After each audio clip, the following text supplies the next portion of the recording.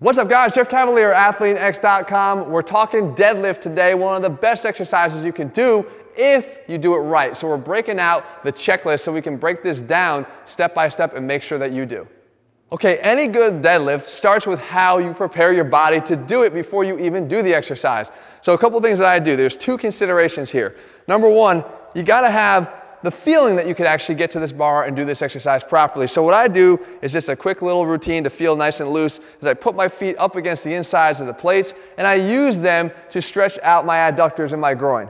Because we know if you're going to be driving your knees out, as you should be, as you'll see when you press this bar off the ground and pull it off the ground, and I say press because that's a key difference too, you're going to want to make sure that you have adequate flexibility here through your adductors. The next thing I do is I feel as if I want to keep my hamstrings engaged and I also want to have my pelvis in the right position. So I lean forward here to grab the bar and I try to get myself into an anterior pelvic tilt. So I'm trying to rotate my pelvis all the way down till it's facing the ground, okay? All the way down. Point your junk down to the ground, keep your hands on the bar and then keep your head up, look straight ahead and just feel the stretch in your hamstrings and feel the stretch here in all those attachments to your pelvis so that we feel like we're in that good position. Once I do that, just for a couple minutes so I feel nice and loose, the next thing I'll do is this pre-deadlift sort of movement pattern. And that is, I stand here, I keep my hands on my thighs, you're gonna see why this is very important in a second, and I let them slide down until the level of the knees by doing nothing but hip hinging. If you just did what I showed you, that hip hinge should feel really easy now. Okay, so right down to here, no bend in the knees. From here, once I get to the level of the knees, then maintaining this low back, I just let my hands drop straight down by bending nothing but the knees. Then I work on going back up and feeling the first few inches of this to be nothing but leg press as I get to the level of the knees, and then driving through with nothing but the hips. So it's hip hinge to the level of the knees, drop the knees down, push through the knees, hip hinge, and can finish it all the way here through extension. Okay? Just use that movement pattern until you feel as if you've got it down, and then you're ready to start lifting the bar. Now we're ready to actually approach the bar, and there's something you want to focus on here. There's actually two things you want to focus on. First of all, how far under the bar are your feet going to go, and how far apart should your feet be? First of all, let's deal with the easy one. The width of your feet should be the width of your hips. Now for someone that doesn't have a really wide physique like me, that could be pretty narrow. You can see mine, I'm actually inside the non-knurled areas of the bar here. For you, that could be a little bit wider, but it doesn't matter, you just want to be hip width. As far as how far under the bar the feet should actually go, there's a little cue I like to use here.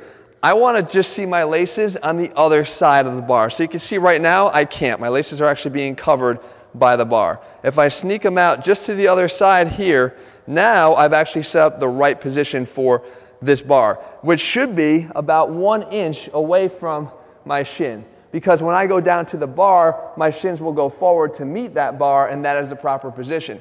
Now, a lot of people will try to roll the bar away and then roll it back. That's sort of a pre-lift ritual, but ultimately what they're doing is they're getting that bar back to that position, and they're just using a lot of experience that they have and being comfortable with moving the bar to get it there ultimately in the right position. If you're new and you're just learning this exercise, take one of those variables out, get set to the bar, and don't change anything else. Get yourself about 1 inch away, get ready to perform the lift, and just go ahead and do it.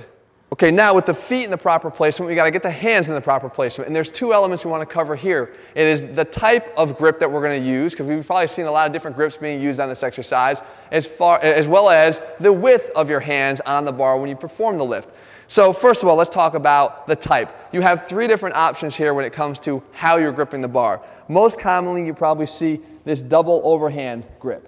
Okay, now there's a great advantage to this that we're gonna get into when we actually talk about performing the lift, but at the surface level here, this is giving you the most balanced distribution of your upper body and how you're gripping the bar so you don't create muscle imbalances by gripping the bar. Because the second option that you'll see is often the choice when you feel as if this is too weak of a grip, because the bar starts to roll out of your hands. So what do? We see people do a mixed grip. And the mixed grip is 1 under, 1 over.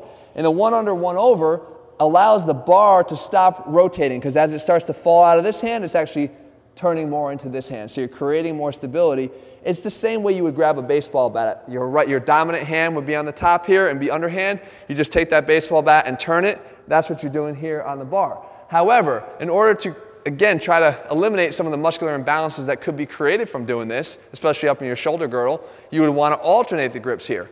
So you have a third option, and this is the option chosen by more of the advanced lifters that perform this lift, and that would be a hook grip where you take your thumb, you wrap it around, and then you wrap your fingers over your thumb. So if you look at it here, they wrap their fingers around that thumb. Now I'm going to tell you, if you're going to do this, number one, it's going to be very uncomfortable. It's going to feel like you're snapping your thumb off. But in order to alleviate that, you want to grip on that first digit here. Okay, that first knuckle right here. If you go on top here, you really are going to feel like you're snapping your thumb off. Okay, from here, I still would advise if you're going to do this, you're going to want to build up to this by starting with lighter weights, accommodating to this discomfort that you might feel on this the first time you do it. And then over time, of course, your body's going to become resilient to it. And it will be your overall, your most effective grip, your strongest grip, and it will also not lead to those imbalances that the mixed grip would.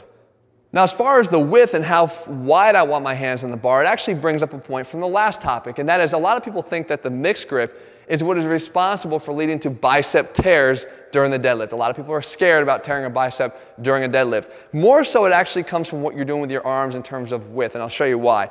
First of all, people sometimes want to grab the bar wide, but what you're doing when you grab wide is you're effectively shortening the length of your arms. Because if we know that if I let my arms hang straight down right about the width of my hips or just outside, they're as long as right here to this point in my thigh. But if I widen them, you can see that they lift up, and I've just shortened them by about 2 or 3 inches.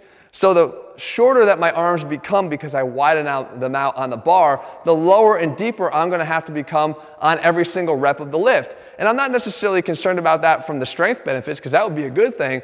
I'm more concerned by the fact that most of us don't have the mobility to go those extra 2 or 3 inches down. So you're causing yourself an increased likelihood that you're going to screw the lift up by going wider. So the ideal position here is to have your hands just outside of those hip width feet. So just to the outside by about 1 inch. Now you want to have enough room here for 2 reasons. Number one, you don't want to have your hands dragging up the sides of your thighs. Okay, here you want the bar dragging up your thighs, but you don't want your hands dragging up because the extra friction can make the exercise A, more uncomfortable than it could be, and B, just to become a little bit more awkward.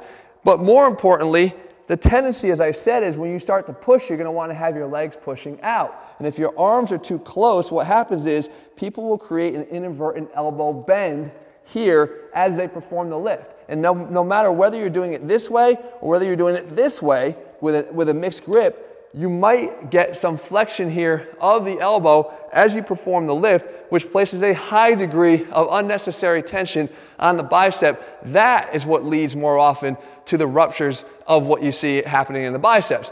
The same thing would apply if I were to go do a dead hang on a pull-up bar. I could hold there for a very long period of time, but if you wanted me to do a flex arm hang, that time would be cut drastically. So we can actually become more efficient by just letting the arms hang straight down, keep the tension all the way through here.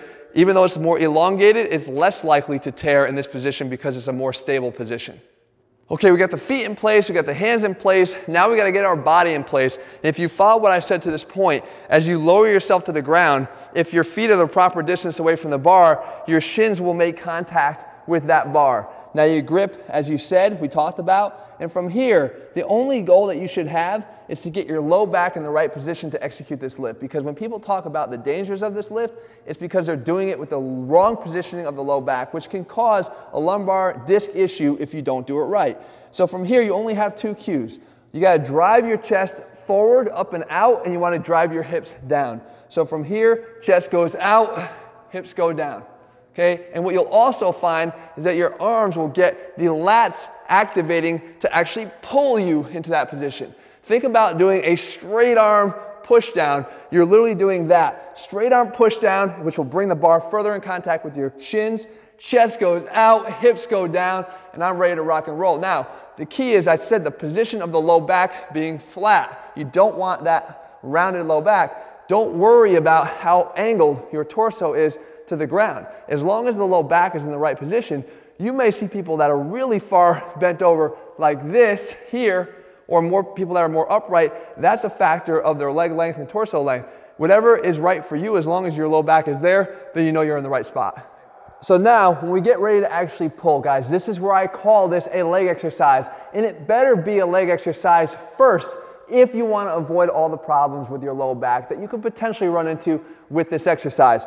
It has to start with a push of your legs off the ground until your hands are at the level of the knee. So if you go back to that warm-up that I was showing you, grooving that pattern, that's exactly what we were trying to do, and I'm going to show you why here. I'm going to break this down into literally 2 parts, from the ground to the knee, and then from the knee up. So now when we get in this position here, what you want to do, once that chest is out and those arms are engaged and the low back is down, what you're trying to do here is do a standing leg press. And I'll show you exactly why this is exactly a leg exercise. You're going standing leg press from here to here, here to here, right from your hands from there, from the floor to the knee.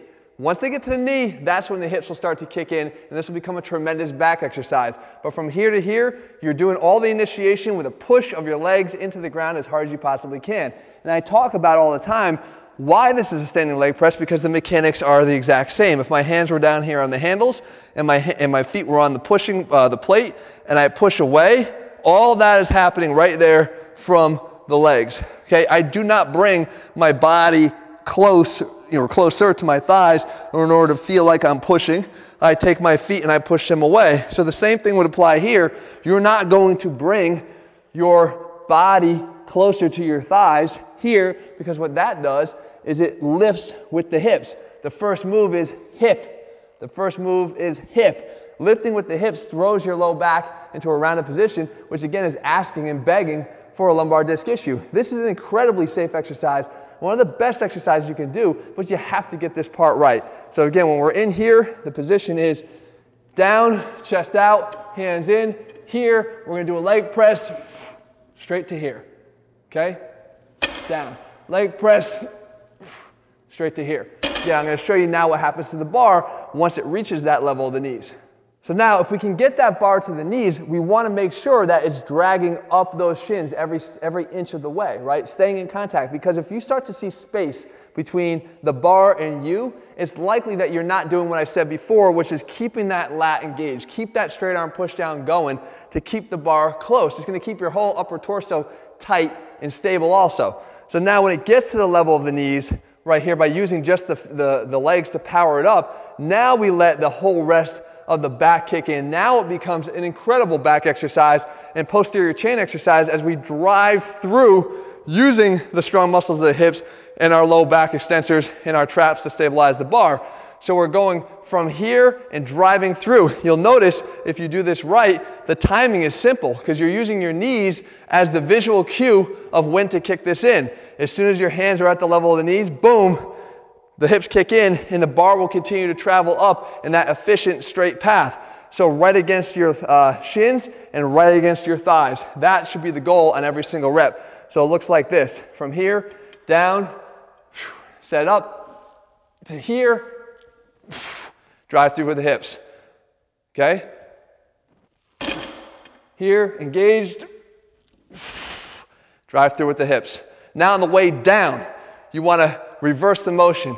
Hip hinge, hip hinge, hip hinge, right to the level of the knee, straight knee bend. Okay, very simple. So we're up, here, down, and then on the way down, hip hinge, hip hinge, hip hinge to the level of the knee, then let the knees bend, come straight down. You'll see that that back stays right in the position you need it to be. Guys, this lift has a lot of components to it, but when you put them all together, it's actually very, very simple. It should become a staple of your training for many, many reasons, most of which it's one of the best total body exercises. Yes, for training legs, most importantly for training legs, because it sets up the safety of the entire rest of the lift. And of course, as a posterior chain, overall, awesome exercise. There's none better than this. Guys, it's not the exercise. You can tell people, I'm deadlifting, and you think you're doing things right. It's doing the exercise right that matters the most. And actually, in this case, doing the exercise wrong can actually lead to an injury that will keep you away from the gym for a long, long time. I don't want to see that happen to you. I want to make sure you get these all right. I hope you found this checklist exhaustive, but very, very helpful. And if you want me to cover more of them, I'm happy to do that for you in future videos. Just leave your comments down below and let me know. In the meantime, if you're looking for a program that cares not just what exercises we do, but more importantly, how we do them, head to ATHLEAN-X.com, use our program selector using the link below this video to find the program of mine that is best suited to your current goals. All right, guys, be back here again for a future video. See ya.